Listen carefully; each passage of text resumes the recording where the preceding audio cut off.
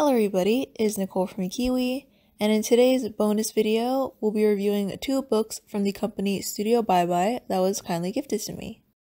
The first one is a fashion sketchbook, and the second one is a coloring book with handbags as the subject.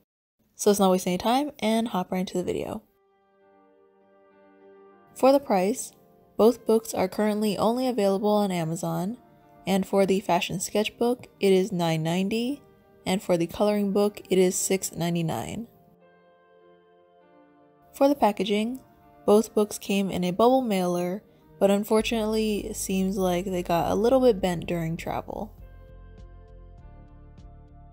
For the sketchbook, there are 134 pages included, and some of the poses are by themselves, while most are paired together. The poses are printed in light gray so that your designs can stand out, and there are 10 different poses that repeat among the pages. As for the coloring book, there are 64 pages included, with the handbags printed on one side, and on the opposite side there are small text paragraphs with the story of the bag.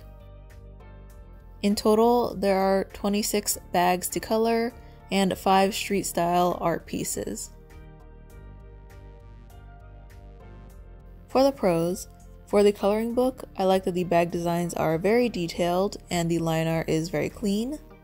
I think it's interesting that they have a small paragraph telling the story of the bag if you're interested in reading about that. And if you really like handbags, then I think it would be a fun coloring book. As for the sketchbook, I like that the figure is already drawn out since it allows me to focus on drawing the clothes and designs. I also find that the midlines on the figures are very useful, especially if you are planning on designing something more symmetrical and want to find out where the midpoint is. And I also like that there are other options for the sketchbook figure template, such as males or children. As for the cons, for both books, the paper is really thin, so I wouldn't recommend using markers or anything wet since it's completely see-through if you do use markers. I did a test page with alcohol markers in the coloring book, and I put a piece of cardboard underneath to prevent it from staining the other side. But another thing that I found was that if you did use a wet medium on the paper, where the paragraph is will show through completely and basically be visible from the other side. As for the sketchbook, there's not really any variety in height or body shape, and I do realize that this is a fashion template sketchbook, so they do have the exaggerated bodies with the really long legs, but I think that if they do want to expand, it would be fun to have different body shapes and different heights so that you can design clothes for all body shapes and all heights. Overall, I would recommend the coloring book if you like coloring handbags, but I would suggest only using dry mediums such as colored pencils, which is what I used in this example. I personally would rather color people or clothes, so I'm probably not going to be using this as much, but I can see this being fun for a handbag enthusiast, for someone that wants to learn more about handbags and color them.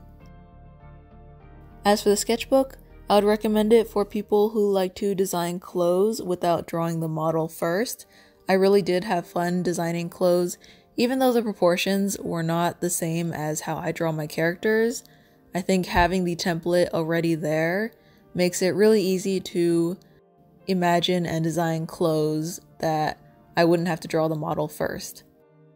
I think it would also be fun for somebody that wants to be a designer in the future, and this is a great way to start and get ideas flowing.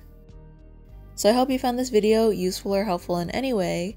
If you did and want to see more videos like this, be sure to hit that subscribe button and ring the bell so you're notified of when I post new videos. So with that, I want to thank you all so much for joining me today. Keep drawing, keep creating, and I'll see you all next time. Bye!